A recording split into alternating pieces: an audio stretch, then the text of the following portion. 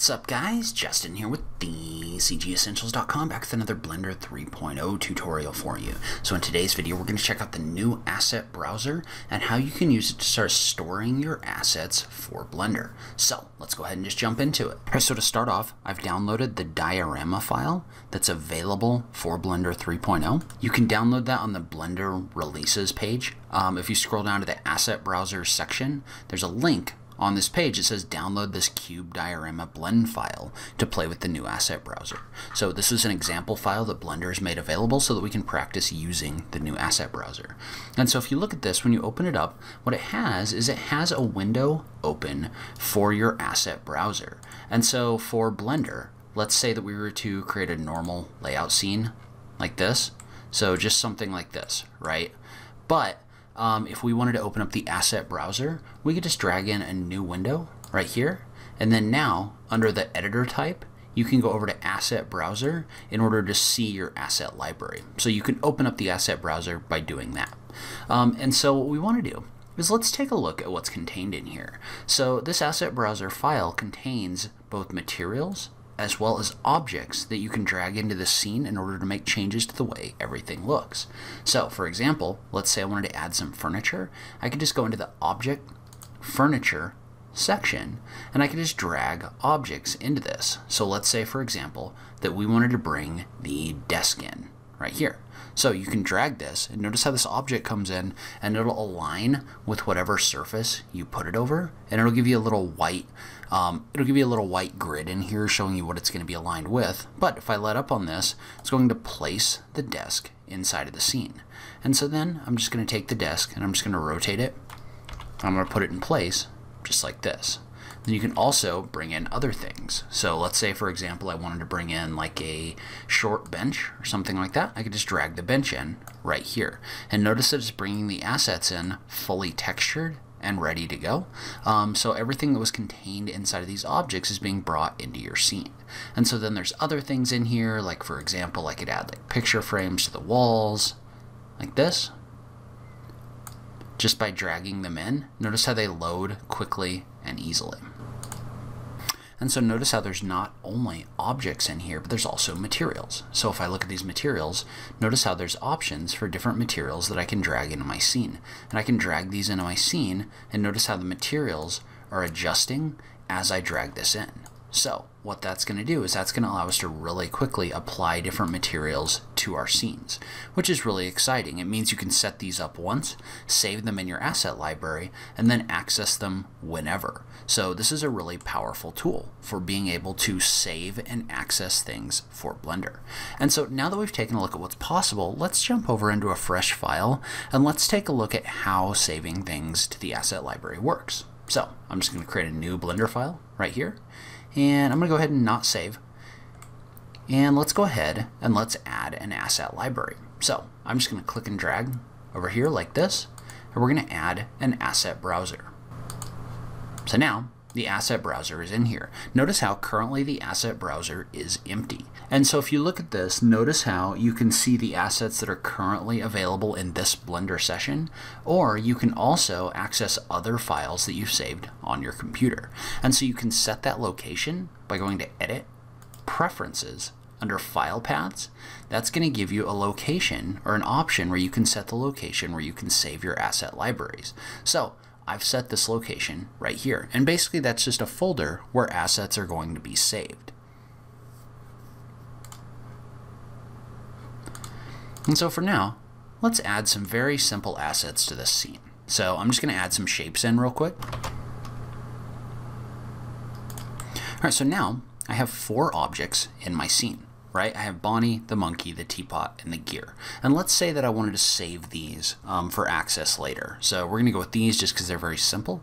And so what we want to do is, in order to save something for access later over in the asset browser, what you do is you just go find it in your scene collection, you right click, and you click on the button for Mark as Asset. And so notice how when you mark it as an asset, it now shows up in your asset file over here. And so if I was to click and drag this, notice how she gets placed inside of my viewport. And so I'm going to delete this now. One thing we're going to want to look at in a second is the direction of the model origin, because that's going to affect the way this is brought in. But let's say we wanted to add all of these as assets. Well, I'm just going to right click. I'm going to mark this as an asset. I'm going to mark this as an asset, and I'm going to mark this as an asset. So now we've got objects showing up in our scene right here. And notice how we get a preview of how those look inside of our scene as well. And so one thing to note about these is you can also select them and then tap the N key in order to get a window off to the right where you can add information about these. So for example, if I didn't want this to be called Suzanne, I could call it Monkey and change the name right there. So you can change things like the description as well as things like the preview file. And so you can either have this set an automatic preview, or you can also load in a custom preview image if you have something that you like better. And so those objects also have the materials that were associated with them when we saved them. And so one thing I want to point out about the material preview is, best as I can tell, unless I'm doing something wrong, the preview is only going to update with materials if you apply something with like a texture file associated with it. And so let's say I was to apply like a wood material to this Suzanne, for example, and then go back into the current file. We'll talk about these other options a little bit later. But if I was to go into this file and look at the Suzanne option, notice how the preview is still kind of this grayscale. But if I click on the button to refresh like this, then it's going to go through and it's going to update this new material on it. And so if I was to jump this back over to a yellow material and then refresh this preview, notice how this shows up as grayscale. So just be aware that your previews in here are going to be driven by the materials that are placed on them. And so now, if I wanted to add them back to my scene, I can just drag them in like this. And notice how they retained the material information that they had when we saved them. So those objects all have the materials that were associated with them inside of the model. And so notice how my Bonnie model, when I added her to the scene, she comes in sideways. So the reason she comes in sideways is because my object axis is set up where the Z axis is pointing off to the side. So to fix that, first off, you can remove objects from the library by right-clicking and clicking on Clear Asset, or you can just come over here and right click and clear asset. Notice how that removes it from the current file. But what we want to do is we want to affect her origin. So we're just going to rotate this on the x-axis -90 degrees like this. And then we're going to go ahead and we're going to move this down as well. So what we're doing is we're affecting the model origin. The model origin is going to affect where the object is inserted. So this is going to act as our base location for the object that's being inserted. So now I've got my origin set up the way that I would like. So I'm just going to add her to my asset library again. So I'm just going to right click and click on Mark as Asset. Now, if I drag her in, she's going to come in standing up facing the proper direction. So things like that are going to be important when you save things to your asset library. And so while we're on the subject of the object origins, note that those are also going to affect the previews that are created in here. So for example, if I was to go to my Suzanne model right here, notice how right now that model is giving me a preview that's kind of a side view. However, if I was to go into my object origins and rotate that origin along the Z-axis, so 90 degrees like this, so notice the green axis is facing forward. Notice how this is giving me a different preview than it was before. So you can set that rotation like this and then update the preview in order to change the preview direction of the way the object is facing. So that's basically going to allow you to set the direction that those previews are being created. That's also going to set the direction that these objects are facing when you drag them into your model. Okay, and so let's say that we wanted to access these from an external or another file. Well, what we need to do in order to do that is these are currently just being saved inside of this blend file, right? They're being stored inside of this file. Basically, every object that's been marked as an asset is being stored in that file.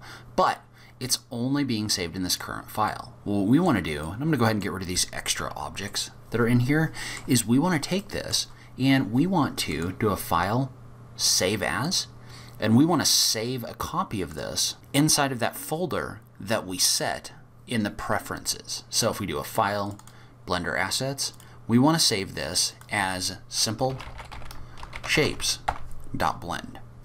And so we're just going to do a file save as.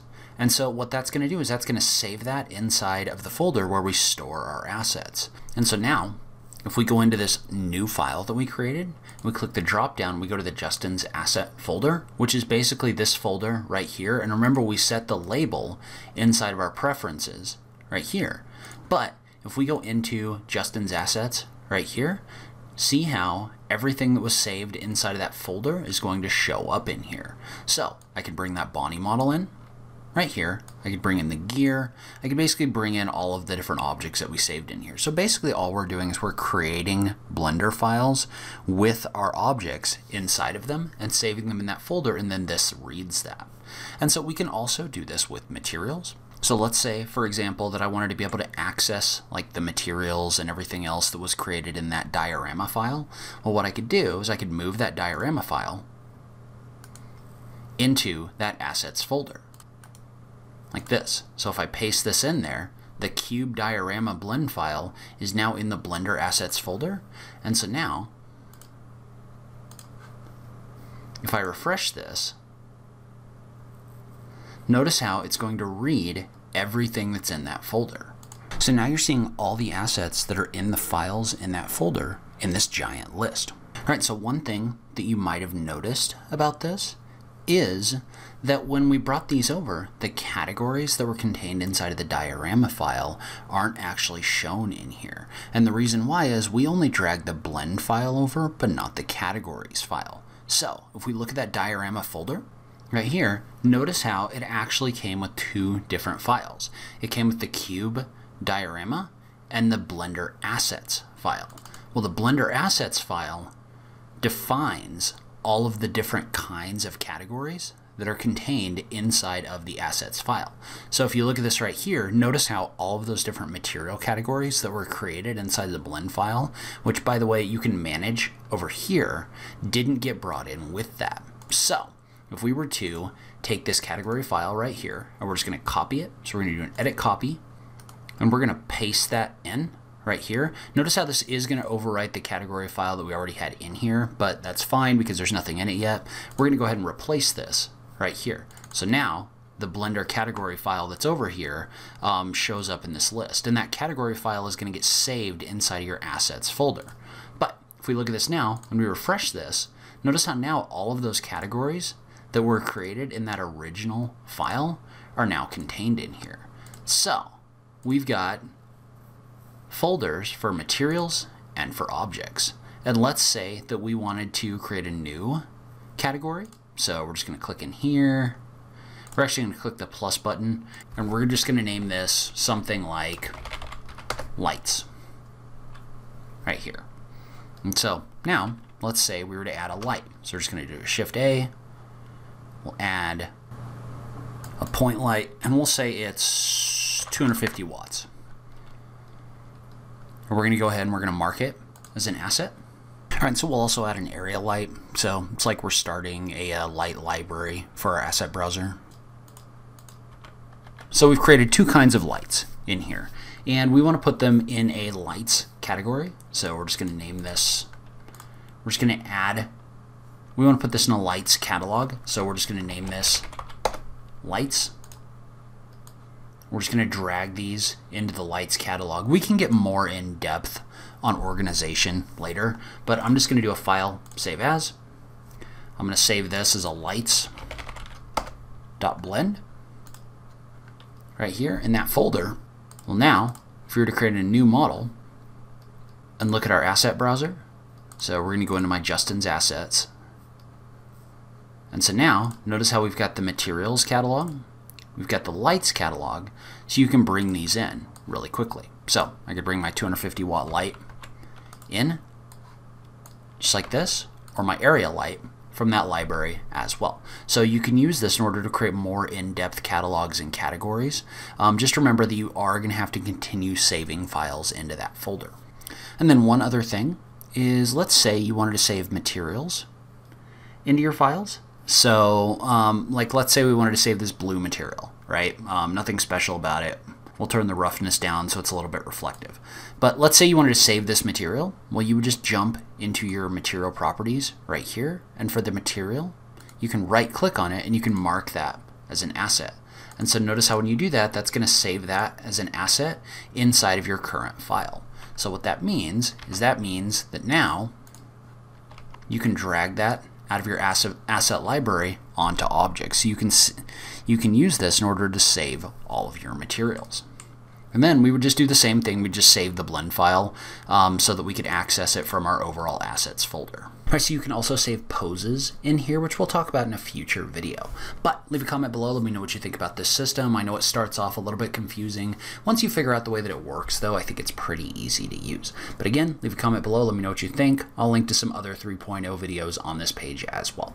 As always, thank you so much for taking the time to watch this, and I will catch you in the next video. Thanks, guys.